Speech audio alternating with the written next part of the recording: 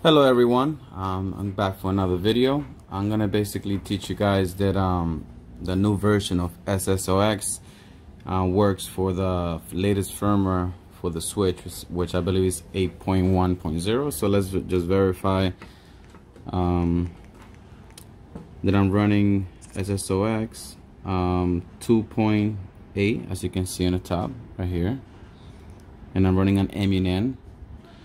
So what we're gonna do is we're gonna basically upgrade, but before I do, let me show you the firmware that I'm on.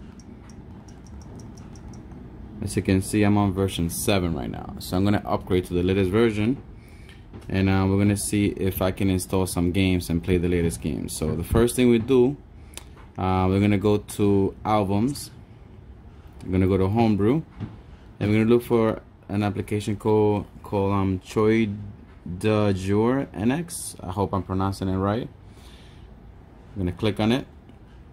You're gonna have to find that firmware yourself. I don't want to give links because I do not want to get any copyright strikes. So I already downloaded mine and I already put it in this folder. It's called NX 8.1.0. The name doesn't really matter as long as you have it in the correct folder, basically. So you're gonna click on it. And this is basically all the files. You're gonna go choose. It's gonna load up all the file. There's no reason to select 8.1 unless, I don't see any reason why. I always choose exFAT to be able to copy large games without splitting them. So this is the one I'm gonna choose.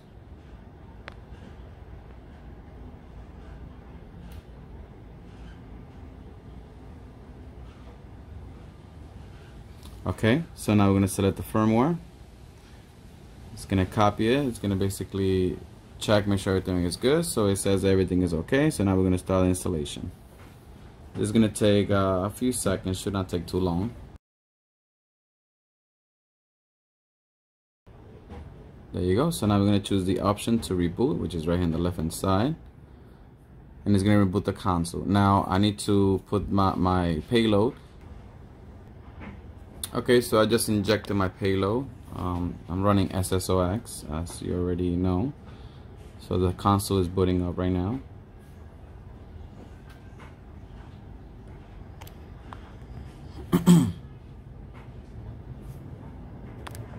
Okay, so here we go. So now we're gonna jump in. And we're gonna go to system settings and see if we upgraded to the latest version. And there you go, 8.1.0. Now, as you can see, everything works perfectly good. Everything loads fine. But what about newer games? Can we install new games with a new update? Let's find out. I downloaded a couple of games here. This is a new game that just came out, which definitely you cannot play without the latest version, if I'm not mistaken. So I'm gonna install. I'm gonna see if it installs and if it plays. So micro SD. Okay, so now let's see. Press OK. Go to our main menu. Here's a game.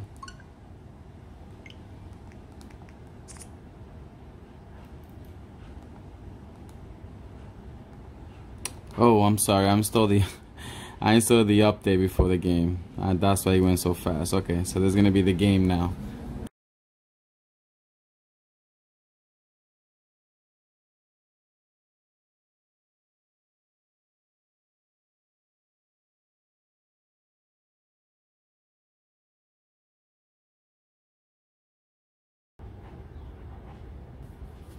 Okay, so the game just finished installing. Now let's see if it will launch. And there you go.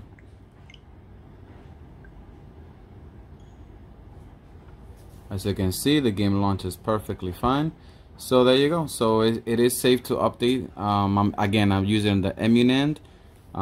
If you guys want to do on the Sysnand, that's up to you. I don't recommend it.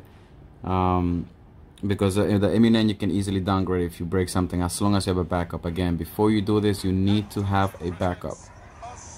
Alright, thank you for watching and have a great day.